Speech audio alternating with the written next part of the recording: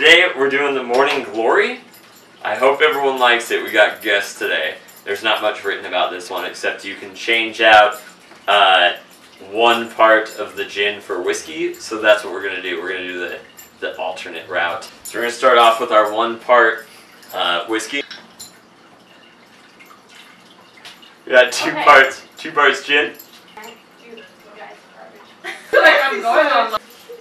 Got 1 part creme de menthe. You're supposed to use white creme de menthe, but I think it's the same flavor. It's just a different color. I think.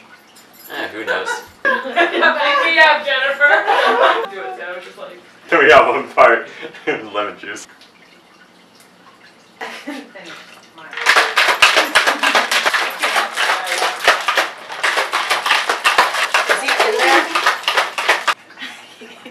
Whoa!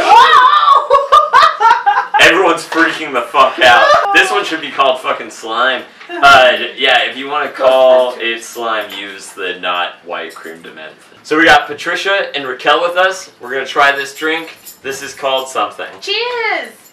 No, wait, what's it called?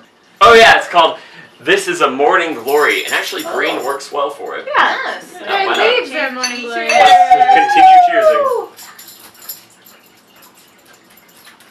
It tastes like Listerine. Yeah. It's a lot of weirdness. I kind of like it. The one person who doesn't like alcohol, she digs it. That makes sense. It is a lot like Listerine. Maybe that's why, because I'm used to it. It's like not that Listerine-y. It's not as I don't like it. It's like cough syrup, kind of? yeah. Yeah. I think it would have been worse if I didn't do whiskey. It's like, oh, you know what it tastes like?